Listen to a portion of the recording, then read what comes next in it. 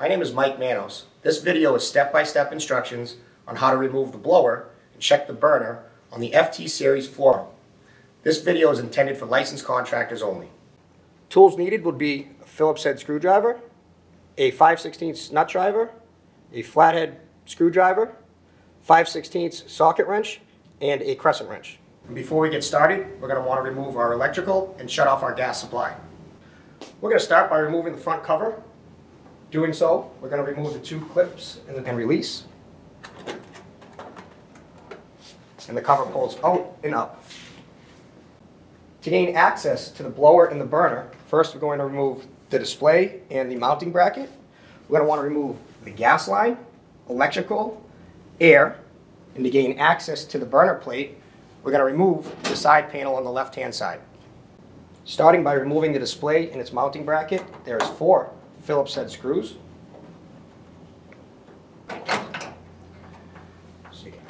Sliding at a 45-degree angle in front of the electrical. We're going to want to remove the air pressure hoses from the intake boot and also the electrical from the blower.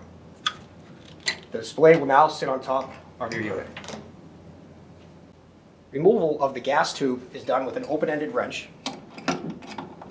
There are 2 gaskets on the union connections and an orifice.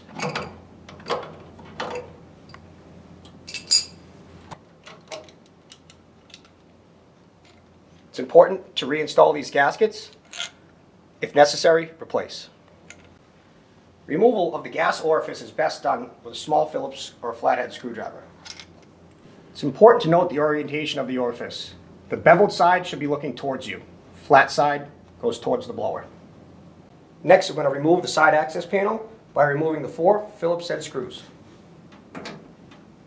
Now you have access to your igniter and the 5/16 screws that hold the blower assembly in place.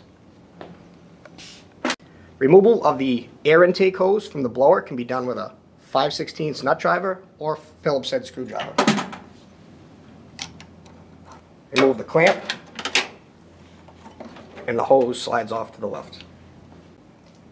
Using a micro driver or small socket wrench, size 5/16, I'm going to remove the 4 5/16 screws that hold the blower assembly to the heat exchanger.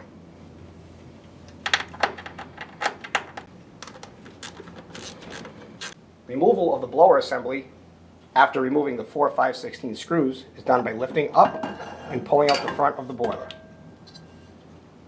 There are 3 different lengths of the 5/16 screws in the blower assembly. Please note where they go and make sure you reinstall them in the correct location. Removal of the burner is done by removing the burner gasket. There is a notch at the front of the boiler. A small flathead screwdriver works well. We're going to lift up the burner and pull it out the front.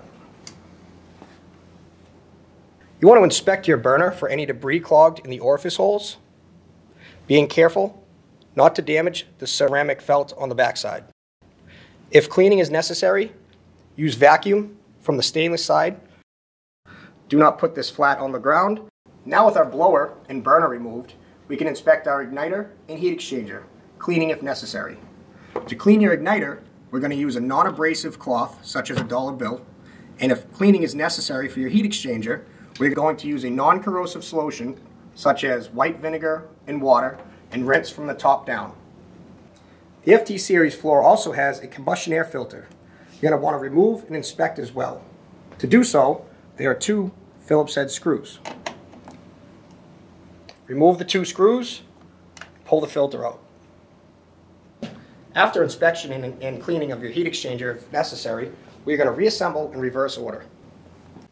If you have any questions, please contact the factory at 1-800-900-9276. Thank you.